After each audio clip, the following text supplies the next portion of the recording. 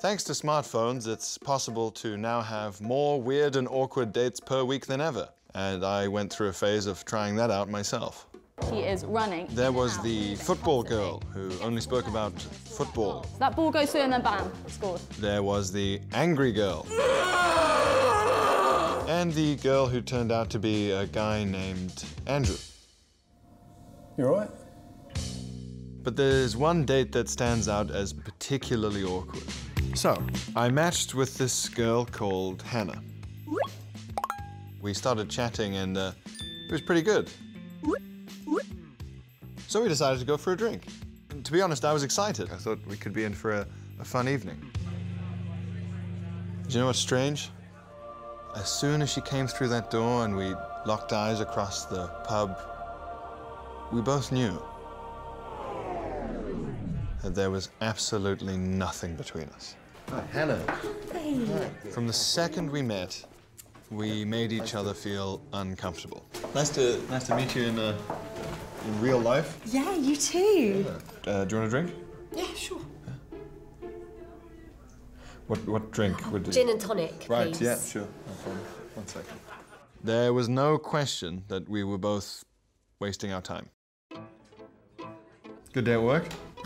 Okay, the office politics is insane at the moment. So Ian kissed Liz at the Christmas Quimbo do. She talked about her job for such a long time.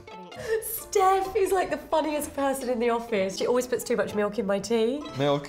Bloody It's like a running bloody hell, joke Steph. we've got. Yeah. When I told her what I did, well, I'm a comedian.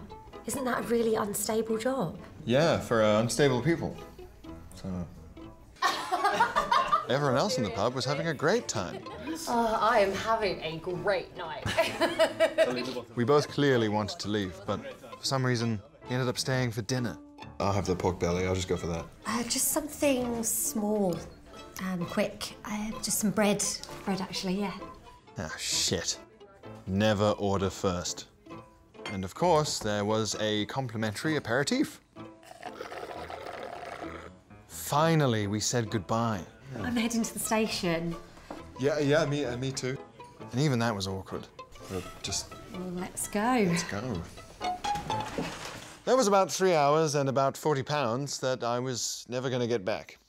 So what I wish I'd said is... Hi, Hannah. Pierre. Immediately I can tell we feel nothing for each other. That is correct. We should avoid this, go home and continue to live our lives. I feel exactly the same way. Goodbye. God, that would have been great. And then I would have gone home. Would have put my washing on and clipped my toenails and finally reorganized my plants. Really nail the plant thing. I might have spoken to my friend Keith, who I haven't caught up with in a while. Dude, I just saw the fattest fox in the garden. And then a rare early night. Could have been the best night of my life. But instead, I had to spend my whole night talking to a person. What a load of old shit.